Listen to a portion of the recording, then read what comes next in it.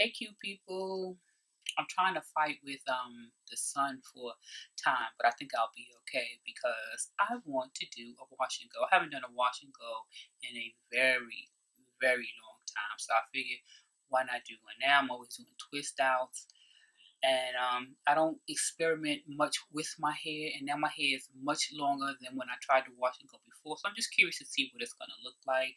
I already washed and conditioned my hair, and I used the Shave Radiance Nourishing Hair Cream as my leave-in. I love this stuff. I have a review on it. Check it out.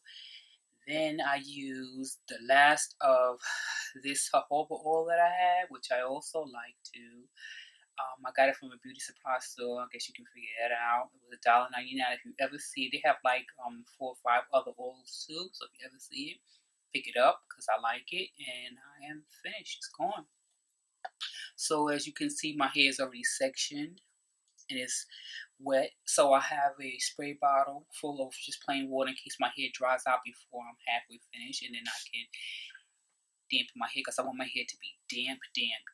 And I'm going to try for the first time for me anyway, the Eco Styler Argan Oil Styling Gel. I had the olive oil, but the top was cracked and it dried out, so this is the one I have. I had it for a while. I never used it. These are the 2 utensils I'm going to use. I'm hoping I can get away with this one here because the ends are rounded. I really don't care for this type brush, but I want my hair to be smooth and very straight as possible without all the kinkies that I usually have. And like I said, I already applied those things, but I'm going to apply this section by section. And this is another product by Shea Radiance. This is their Moisture Rich Hair Butter. It's for kinky hair, and I like this stuff. I'll do a full review on it later on. As you can see, I am almost finished this stuff. So I'll do a full review on it another time, give you more of an idea of what it's like.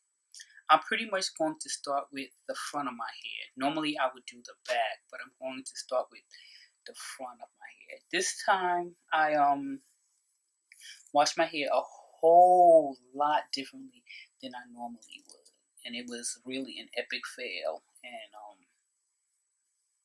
I wish I would have done it on camera so you guys can see the oopsie mistake that I've made. But my hair is very wet, just what I wanted. And I'm just going to take a little section of my hair just to show you what I'm going to. Oh, before I do that, like I said, each section, remember? Because I already put everything else in my hair. So I'm going to put this in each section. And of course, I'm going to try to concentrate at the ends of my hair. Just try to stretch it, manipulate it that way.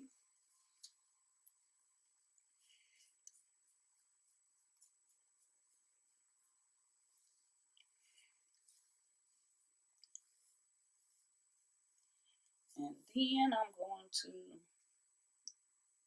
part my hair. I wish I had a red tail comb with me, but I don't feel like going to get it. Like I said, I tried a new way to wash my hair, and it was not successful at all. Not for me anyway. So I probably have to do a lot of detangling, but I'm gonna try. Yep, I'm gonna really try not to have to do too much. Yep, this is going to be a feat for me, I can tell already.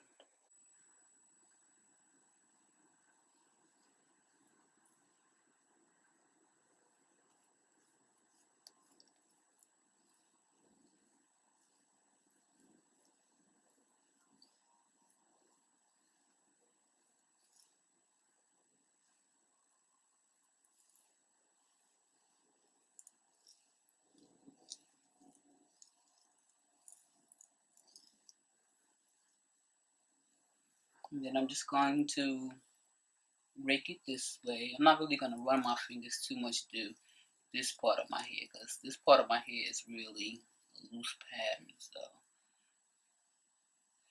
but I just want to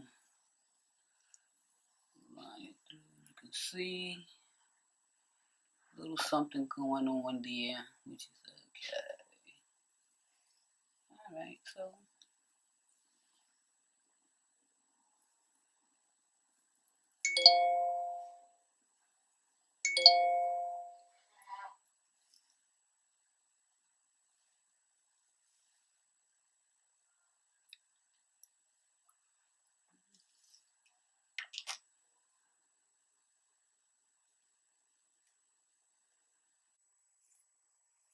what I'm gonna do from here on, I'm not gonna use either one of those tools in my hair. I'm gonna just use my fingers to detangle as much as I can and pretty much get it as straight as I can, because those things are just breaking off my hair. And as you know, when you have tight coils, your hair tangles fast, easy, and I don't need that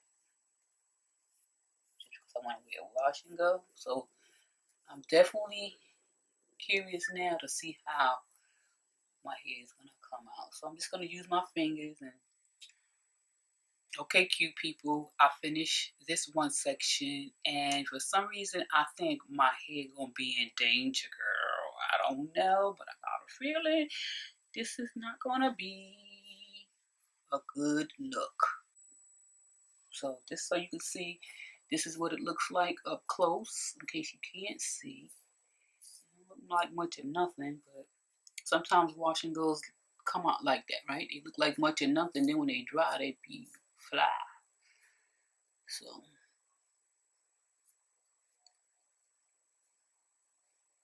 I shall be back. And my hair probably isn't the best as far as being detangled. And that is why I didn't want to do a wash and go a while ago. Probably why I won't be doing one again anytime too soon. But I should have detangled my hair a whole lot better than what I did. So if you have tight coils like me and you want to wash and go, wear wash and go style, detangle your hair. And I usually do it every week, but I guess I just didn't, well, not that I guess, I just didn't feel like doing it this week. I just didn't feel detangling my hair much. This is it. And you can see I have a lot of shrinkage, and I tell you I don't mind shrinkage, that's okay. This is what it looks like. A lot of shrinkage, right? So I pretty much have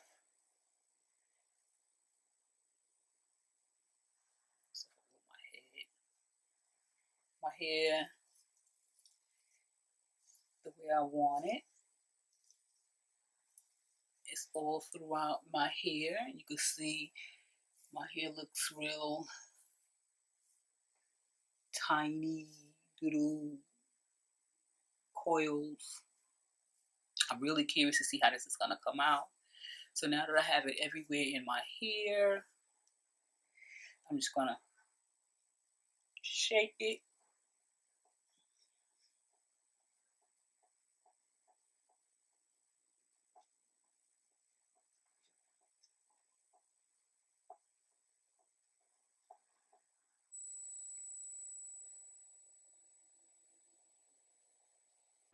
Hey cute people, yes, it's 4 days later.